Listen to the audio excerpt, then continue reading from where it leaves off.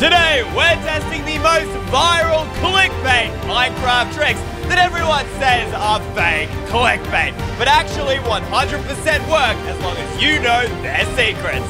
Watch until the end so you can impress your friends. To be honest, few things are more satisfying than landing a shot with a gas fireball. Right, and intercepting the shot with an arrow of your own is cooler as well. But if we were to look at the mechanics at play, there's more going on than just a cool moment. What do you the way mean? that it's coded is so that the fireball, when shot with an arrow, will move the direction of the player's head. You shoot a fireball and then look up, that fireball's going to the sky. So let's go ahead and chuck on some netherite armor, because otherwise this gas is absolutely going to yeet me. I've got my totem of undying in case anything goes wrong. And now it's time to spawn in a ton of gas. Am I going to regret this? Oh yeah, most definitely, guys. But, you know, you live and you learn. All right, guys, shoot at me. Bang, look up in the sky. That what? Where did that... Oh my god, this is such a mega fail. Editor, please pretend like I'm absolute god and just leave this out of the video. Oh, I did it. I think I figured it out. Okay, that guy hit the tree. You're a bad aim, gas, man. All right, ready? Oh, there we... Oh, I stuffed it up. You have to look in the direction before you actually hit the fireball. Like, it's really tricky, guys. All right, come on, we can do this. And look up. Yes, I did it. Is that gas swimming?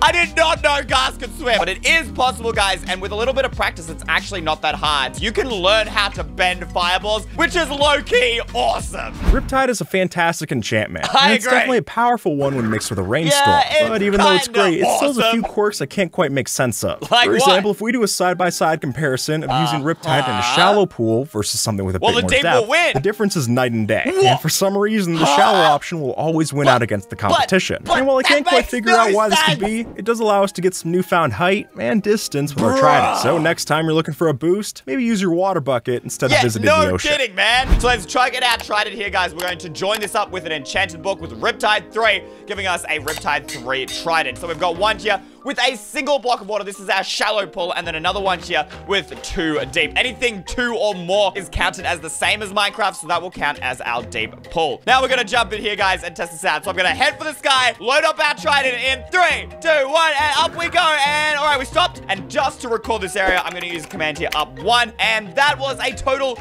of 41 blocks. Now we're going here with the 2 deep, and we're gonna launch up to the sky. Ready? 3, 2, 1, up we go, and we stopped right here. You've got to be, it's already, you can already see that this is less, guys. What? You have got to be kidding me. Okay, wait, I want to know the difference between these 2 blocks. 12 block difference. This is actually insane. Wait, I want to know whether this still applies if it goes even deeper. I know I said 2 blocks deeper and everything are the same, but let's see if it's this many blocks. Surely now we'll go even higher. All right, ready? We'll load this up. 3, 2, 1, up we go, and you've actually got to be kidding me. We went even lower. What? How does this make any sense whatsoever? So the deeper you go, the shorter up you're going to fly. Starting a raid can be a fun challenge to take on. That is, if you're prepared. But if you forgot about your bad omen effect when you walked into town, now that's a lot more dangerous to both you and your villagers. So to steer clear of that, we can set up a system like this one to prevent raids from happening. By trapping a pillager and then giving them a name tag, we can safely keep this prisoner next to our villager pals. And if we were to return with a bad omen effect, that prisoner will count as the first and only raider of the first wave. Give that a few Minecraft days, and eventually the raid will end, saving you the trouble of fighting and keeping the village safe for another day. The idea behind this is we have a little cage, we got our pillager in here, and then we need to name him. Now, the video doesn't say why, but I think when you name a mob, it stops them from despawning or disappearing, so that way, you know, suddenly when you bring in the bad omen effect, your pillagers are going to up and go. So let's go ahead and call him the EY pillager, all right? Look, you can join the EY team, man. We'll give him the name. There he is, sitting peacefully inside his cage. We're going to lock that up totally so he can't shoot any poor villagers wandering around the village. And now I suppose this village is immune to raids. There's only one way to test it, and that's to head to a pillager outpost and get ourselves that bad omen effect. And there we go. I've got the bad omen effect. Now it's time to bring down the raid on this village. You know, if this doesn't work, this poor village is about to be decimated. Oh, I'm so sorry, guys. All right, here we are, jumping into the village. Raid. And look at this. Look at the text at the top. Raiders remaining 1. And I'm assuming that's just this dude. Normally, there's more than 1 pillager in the first wave. But in this case, it literally says 1, and you can see him glowing there. There's no other pillagers whatsoever. Look at that, guys. You can see all the pillagers are currently glowing, but you can only see that one glowing. because there are no other raiders whatsoever. Yo, that is so genius. And then after a couple of days, this raid will just disappear and all the villagers will be saved. They're all freaking out over nothing, even though this pillager is literally just chilling inside his cage. I'm gonna go out on a limb and say that drowning isn't pleasant. A bold statement, I know. So if neither you nor I like drowning, then why don't we test our options to stay safe in the deep room? And while potions would seem the obvious favorite, I'd actually say that a bucket is all that we need. While sure, a potion lasts longer, it also takes up valuable inventory space and resources. That is true. A bucket, on the other hand, is not only cheap, but also easy to use. What do you mean? See here, as we get close to drowning, all we need to do is hold down the right click, and that empty bucket will do all of the rest. And since most of us carry a water bucket for falls anyway, this seems like the most efficient solution. How did I not know this? Are you serious? If so, that might make the water bucket, honestly, one of the most overpowered items in the game. All right, we're about to drown. Let's test this out. And any moment now, we're just gonna spam right click. All right, here we go. And okay, we started drowning and we click. Oh my god. Guys, it's actually working. Look at this. I'm spamming my water bucket right now. You can see that the little water is appearing above my head. And slowly but surely, look at that. My bubbles are actually going up. Bro, are you serious? Why bother wasting all of your resources to make potions of water breathing when you could just bring your normal bucket? It just doesn't make sense, guys. This is so dope. Alrighty, what are we doing here? We've got a crafting table. Ooh, some sort of secret crafting recipe. And nope, that is a diamond sword. How is this clickbait? Wait, bro, why did you put that in the furnace? That is going to do nothing. Yeah, see, I told you. I'm so confused. What is this guy trying to show us? All right, now we're crafting a bucket? Why? Okay, this isn't a clickbait. This is just a stupid video. Who recommended this to me? Okay, we're grabbing a bucket of lava, bringing this back to the furnace. The coal didn't work. This isn't going to do anything either, mate. Wait, what? How is that working? How is that furnacing? Is it because it's hotter? I'm so confused. What is going on right now? Bro, what is that going to produce? We need to know. A diamond sword with what? Fire aspect 10? That's a higher fire aspect rating than you can get with enchantment books. Yo! Bro, that is insane. That actually makes so much sense. How did I not think of this before? Normally, the highest rating of fire aspect you can get is fire aspect 2 from this enchanted book or from an enchanting table. With that, he got fire aspect 10. That's like a super overpowered sword, and I want one in my life. So obviously, the diamond sword and the coal doesn't work. That was evident, but apparently the lava bucket does, and it makes tons of sense. I mean, it's lava, it's fiery. If you melt it into the sword, it should give you fire aspect, right? All right, let's try this. 3, 2, 1.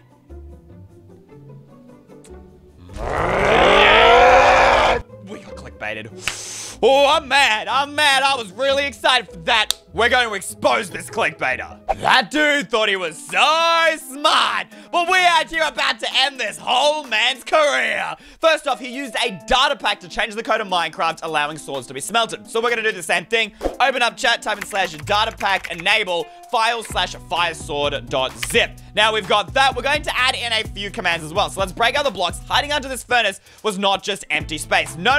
We had these 3 repeating command blocks. We go 1, 2, and 3. Now, if you guys want to, trick your own friends, I'll show you these commands, but do not use it to clickbait, all right? Promise me, guys, you won't use this, all right? So the first off, we've got this command. That's testing for your coal, and then this one here is testing for your lava bucket, and if that's the case, it's going to give you a diamond sword in that slot with enchantment 10. So let's go ahead. Okay, we need to cover this up with something other than sand. Let's go ahead and see this bad boy in action. We're going to chuck in our diamond sword, put in our lava bucket, and as you guys can see, it is smelting away. And very soon, we're going to have ourselves a diamond sword with, what was it? Fire aspect 10? Yeah, that doesn't exist in Minecraft. The only way you can get it is by using commands. And here is the beautiful sword. Yes, it is a beautiful sword, but unfortunately, it is fake. Now, I don't stand for clickbait on this channel, which is why you guys subscribe, because I want to bust all the clickbait on the internet. I'm going to guarantee personally that the next hack will be 100% real, so don't go anywhere. Waterlog the chest and what are we building behind it. Stand on the block corner of the piston, auto-click your rod 6 pixels above the bottom of the block in the water. Collect your treasure, and like and follow for more builds. What? He was fishing, but not just any ordinary fishing. No, he was using an automatic fishing farm. But what's crazy, it was on Minecraft Bedrock Edition, which hasn't been possible in the past. It just didn't show us how to fully build it. But, from watching the video that many times, I think I figured it out, and now I'm going to show you how you can get all of that loot as well, super easy. So the first thing we're going to do is build 2 pillars of any block that is 3 blocks high, like so. Then we need a piston here. Now, this is a little bit strange, and I don't quite understand how this machine works, but I think it should. Then you want to chuck down a chest next to this column here to collect all of your beautiful loot. We're going to crouch, and while crouching, click on the chest with your hopper, and that's going to move the loot from this hopper into the chest. Then you want to keep crouching crouching, and while crouching, place an oak fence block on top of the hopper, and above this, we're gonna have an oak pressure plate. Now, we need to do a little bit of redstone. We're gonna place one block here, one block up, and have the redstone go all the way up like so it connects to our pressure plate. Then jump round to the back, and in front of the oak fence, place 1, 2, 3 blocks, coming up one block at the back. In front of your pressure plate, place a chest, crouch again, place another chest to create a double chest, jump round to the back side again, crouch, place a block behind the left side of that chest.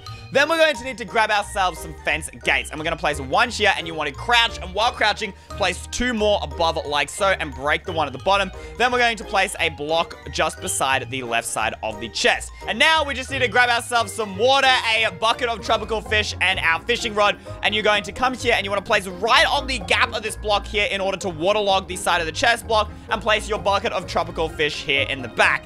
Now, I think that should be good, and we can start fishing to our heart's content. So we needed to come, but you can't just fish anywhere. The video specifically said we need to come to the bottom of this block here and go up 1, 2, 3, 4, 5, 6 pixels. A badge here before you fish. All right, guys, 3, 2, 1, bang. Okay, we've gone up, and now we just need to click that spruce fence multiple times, and you just keep clicking like this, and that's apparently going to get us a ton of loot. I really don't know if it will, but apparently it should. Okay, and we're back up again. I don't know, it brings us back up and back down randomly, so I don't know how to control it. But we've been doing that for a little bit. Let's see if we got anything.